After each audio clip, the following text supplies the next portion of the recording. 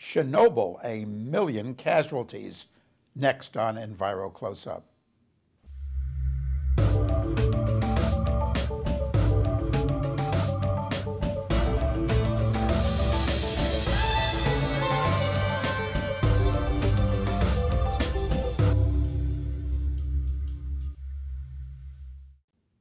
Welcome to Enviro Close-Up. I am Carl Grossman.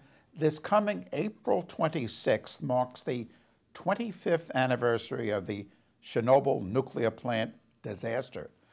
Meanwhile, the nuclear industry worldwide is pushing for a revival of nuclear power, and this very important book has been published, Chernobyl: Consequences of the Catastrophe for People and the Environment, and it concludes, based on now available medical data, that between 1986, the year of the accident, and 2004, 985,000 people died as a result of the disaster, and more have been dying since. With us is Dr. Janette Sherman. She's the contributing editor of this book, which was authored by a noted Russian biologist, Dr. Alexey Yablokov, Vassily Nesterenko, and Alexey Nesterenko. They're both from Belarus. Welcome, Janet. How did these people die? I mean, we're talking 1,000,000 people dead from this nuclear plant accident. How? They died of multiple different kinds of diseases, from cancer to heart disease, brain damage, thyroid cancer. But many, many children died in utero, in other words, before they were born, or died of birth defects after they were born. How did these scientists determine 985,000 deaths as a result of Chernobyl? Based on medical data that were available to the scientists. Now, what we've heard, frankly, since the accident, from the International Atomic Energy Agency, which is the global group which is supposed to regulate and promote nuclear power, the casualties of Chernobyl, well, currently the IAEA, International Atomic Energy Agency, on its website says maybe in all be 4,000 people dead. Now that's quite different from 985,000. Why this discrepancy? Well, they released a report called the Chernobyl Forum, and they only included about 350 articles available in the English language. But Drs. Yablokov and the two Nesterenkos looked at well over 5,000 articles. And the people who were actually, we hate to use the term, but boots on the ground, people who were there and saw what was going on. We're talking about medical doctors, scientists, veterinarians, epidemiologists who saw what was happening when people in their communities were getting sick and dying. There's another international agency, the World Health Organization, WHO, and indeed the book charges that the truth has not come out on Chernobyl from the WHO. I mean, forget about the IAEA, but from the WHO because of an agreement between these two agencies. Can you elaborate on that agreement? They formed an agreement in 1959 that has not been changed, where one will not release a report without the agreement of the other. Now, this is like having Dracula guard the blood bank, because the WHO, who is charged with World Health Organization, is beholden to the IAEA before they can release a report. And what the IAEA, I mentioned before, it's there to regulate nuclear technology around the world, but it was also set up to promote it. And it evidently does not want anything from WHO, which would indicate that nuclear power is not good for one's health. That's right. And this needs to be ended. This agreement needs to be stopped. Let me go right to you. Now, you've devoted your life to the impacts of poisons. I mean, that's been your specialty. Mm-hmm. You're a toxicologist. here you're editing this book, you're going through all this scientific data. This has to be 1 million dead, the Chernobyl accident, the biggest technological disaster in the, frankly, the history of the world. It's true. How did you feel as you looked at the data and you put this book together? Well, I realized it was far worse than I thought it was. And that not only were people dying of cancer and heart disease, but every single organ in the body, whether it was immunological or lungs or cataracts or skin, everything was adversely affected. But not only people, every single system that was studied, and not all were, but every system that was studied, whether it was humans or fish or trees or birds, bacteria, viruses, wolves, cows, every system was changed. Every single system without exception. And this is reflected in this book. It's not just human effects. Many of the birds and animals had similar adverse effects as humans. Now, most people aren't familiar with, I mean, we all know, I think, at this point that radioactivity and cancer go together, but like heart problems, heart disease, how does that connect?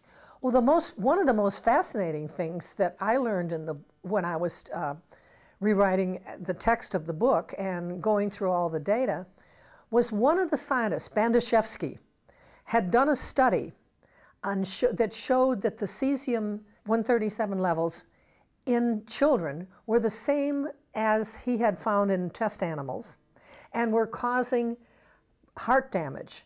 He reported this, and for his work, he was put in prison. And he was put in prison? He was put in prison, yes. And he analyzed, these are animals that were...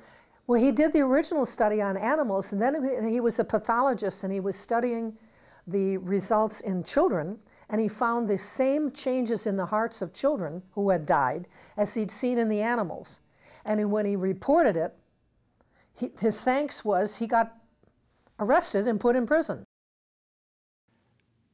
The radioactivity from Chernobyl, Russia, Belarus, the Ukraine, these were 3 places where, I mean, a lot of the radiation was deposited. But according to this book, again, based on data, I mean, those poisons came down all over the world.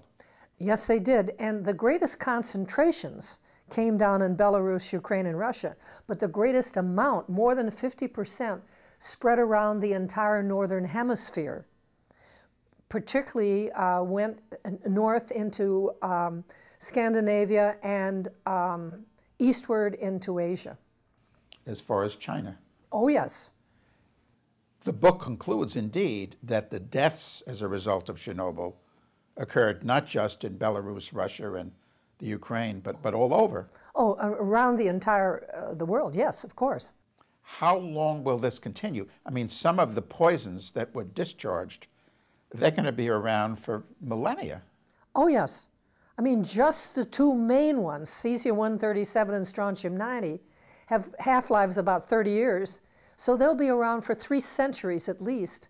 But many of the isotopes will be around for millennia. You're right.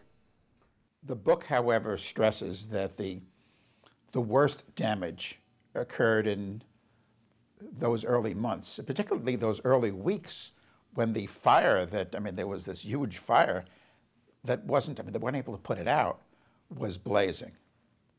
Well, yes, but still, right now the reactor is leaking into the water supply. The structure that is around the reactor right now is not sound. And if there's so much as a mild earthquake, there's a chance of it collapsing. So this reactor is by no means covered up or safe and not leaking. Now this book, this book, Telling the Truth About Chernobyl, was published by the New York Academy of Sciences, a rather prestigious organization. What about the rest of I don't know, the scientific establishment. What's been their, how can I put it, stance, their position in getting this information out on Chernobyl? Well, some groups have been very interested in getting out the information, and people allied with the nuclear industry would just assume that nobody knew anything about what's in that book.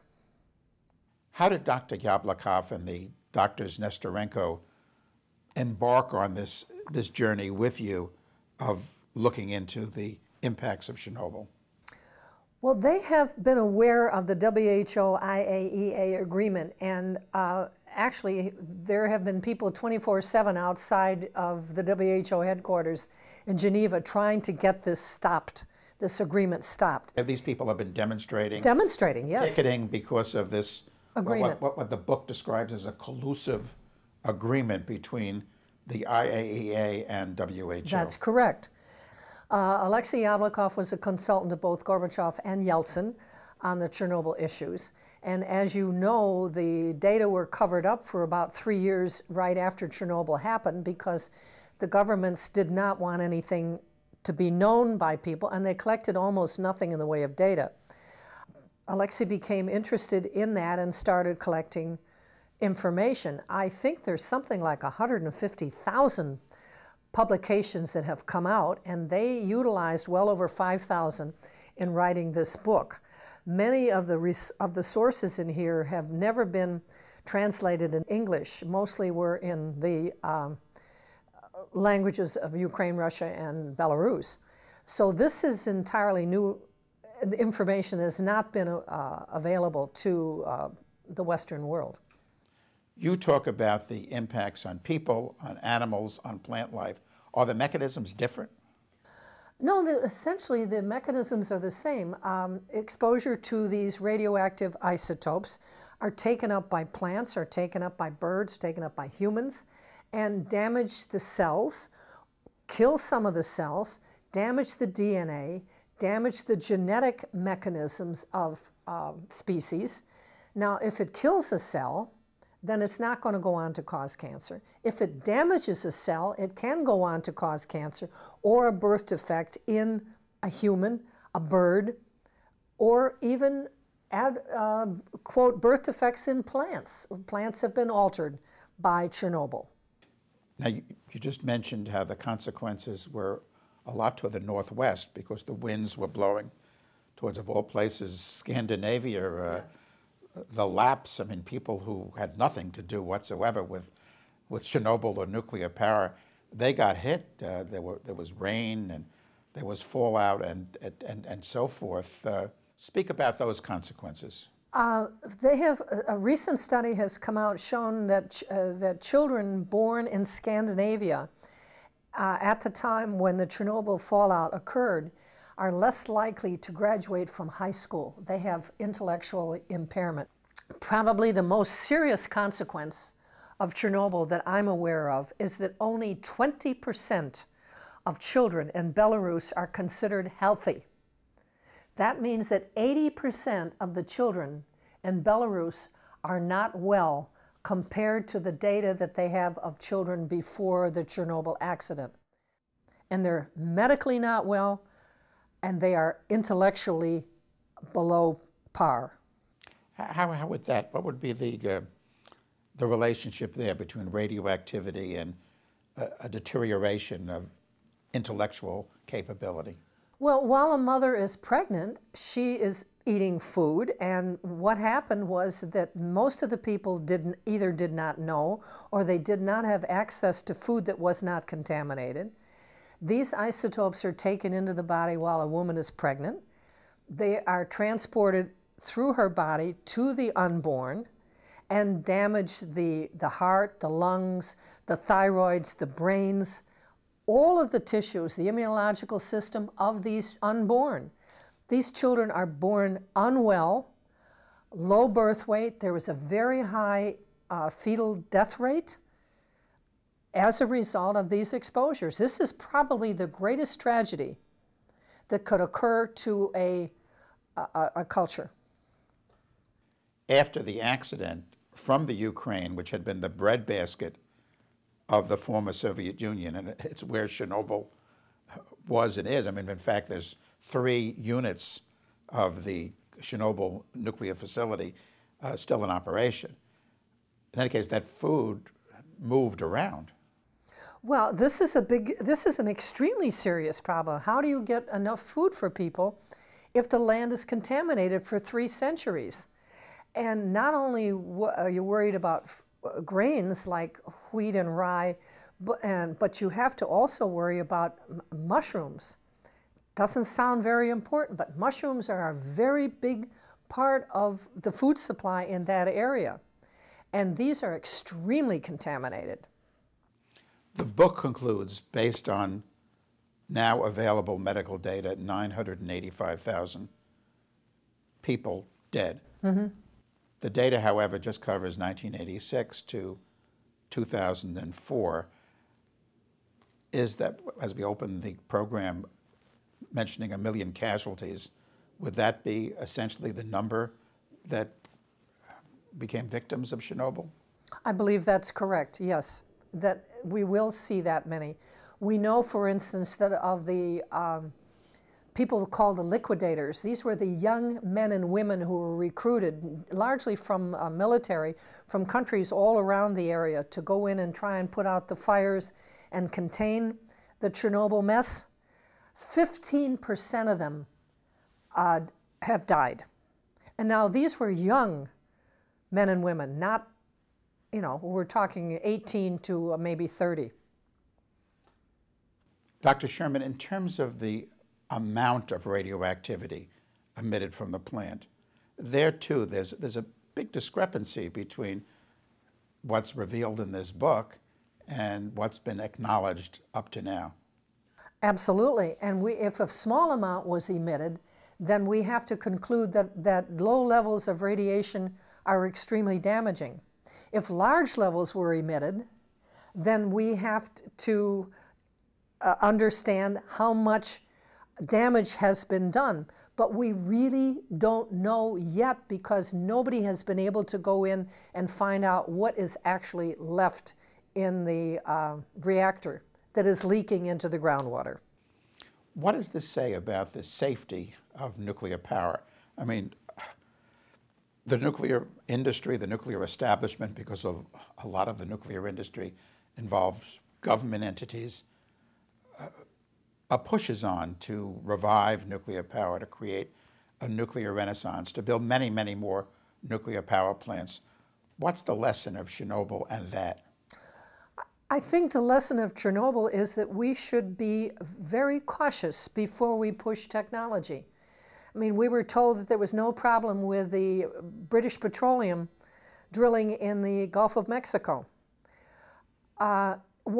There's one issue of technology where engineers do certain things, but they don't understand the biology.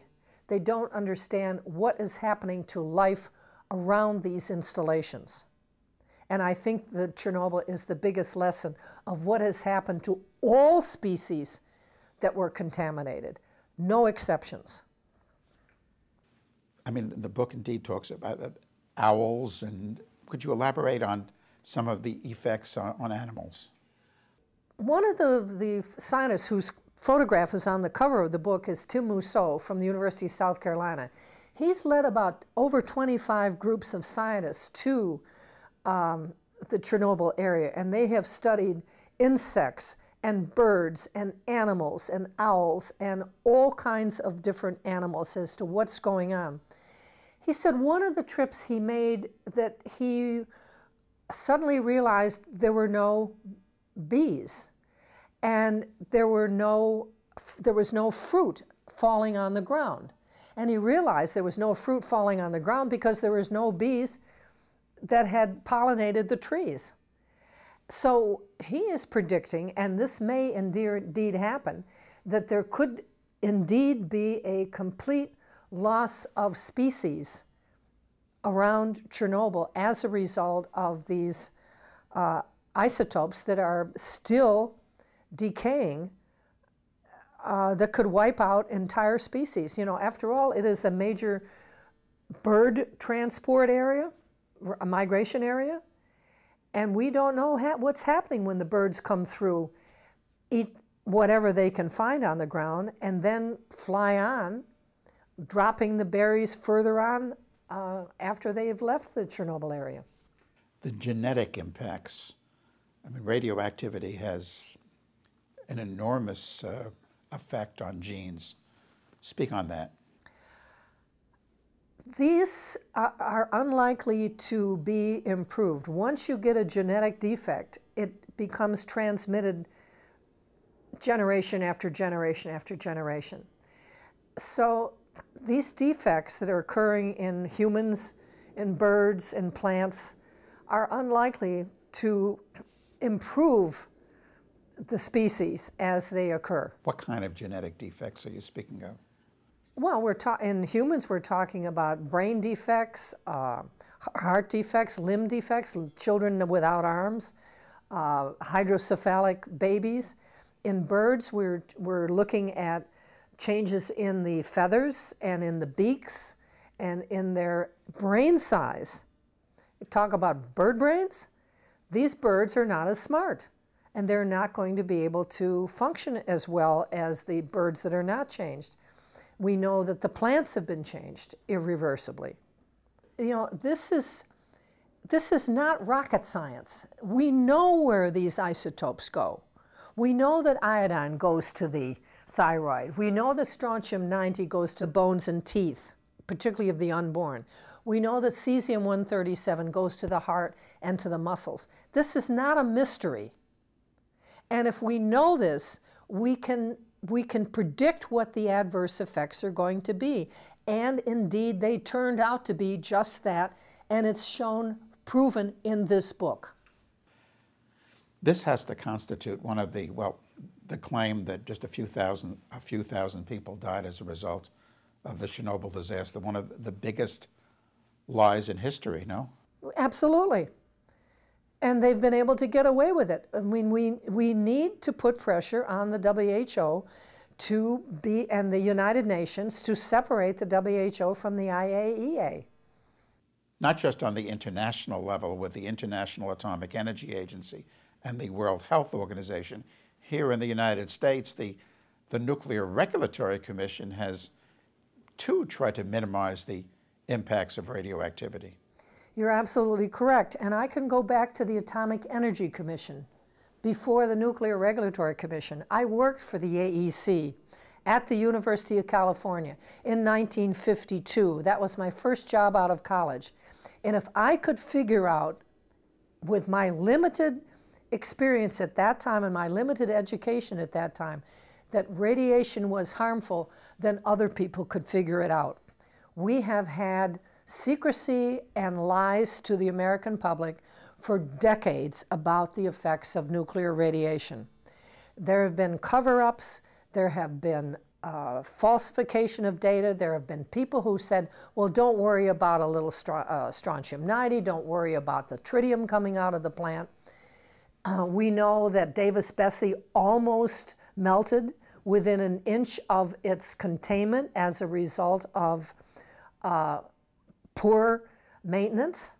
And I believe it's just a matter of time before we have another nuclear problem somewhere in the world, if not in the United States. Well, why? I mean, you were within the nuclear establishment way back. We're talking about a half century ago. Yes. Plus.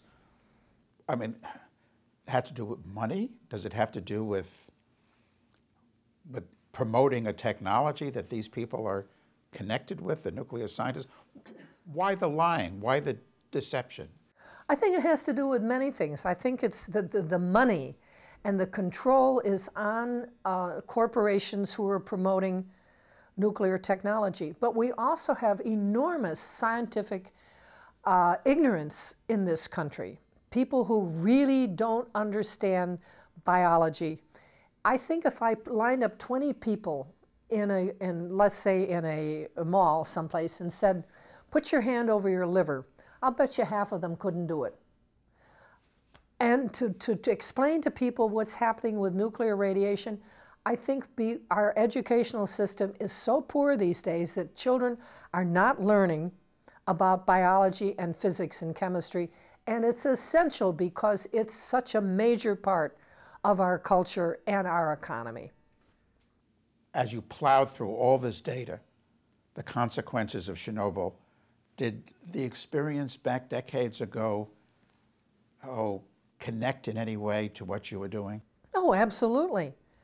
I mean, this has been known for decades. The adverse effects of radioactivity have been known for decades. This is not something that has just occurred in the last couple of years. I mean, scientists who have any knowledge whatsoever of physics can figure out where a isotope is going to go in a body or in a plant or in a bird. I mean, this is not mysterious kinds of science. What does Chernobyl represent? I mean, if we're talking 1 million dead, what does it represent in terms of technological history or the current technological scene? What does it mean? I think it represents very strongly that we cannot depend on technology, nor can we depend on humans who operate and design this technology, because the ultimate failure is human failure, as happened at Chernobyl. But you're talking here about health consequences on the most massive of scales. Yes, indeed. Around the entire northern hemisphere. Wherever the fallout was, people ended up dead. They wound up dead, and they wound up with children who were grossly impaired intellectually and medically, and this is going on. It hasn't stopped yet. It's still going on. Dr. Sherman, how can people get a copy of this book? They could contact me by email. I am toxdoc, T as in Tom, O-X, D as in Dorothy, O-C, .js at verizon.net. And I hope to have information on how they can get copies of this book. Yes, I think it's very important at this time that people learn the truth about what happened as a result of the Chernobyl disaster. Thank you so much for doing this work, Dr. Sherman. This has been Enviro Close-Up. I am Carl Grossman. Thank you for watching, and to get a copy of this or any Enviro video program, just visit our website at www.envirovideo.com. This program was taped on March 5th, 2011, 6 days before the nuclear disaster in Japan began unfolding. The clear lesson of Chernobyl and now the Japanese disaster: all nuclear plants should be shut down. They present a clear and present danger to life on Earth. No more nuclear plants should be built. Taxpayer subsidies for nuclear power must be stopped, and we must embark immediately on an energy program of efficiency and full implementation of solar, wind, geothermal, and other safe, clean energy technologies which are here today and render deadly nuclear power completely unnecessary.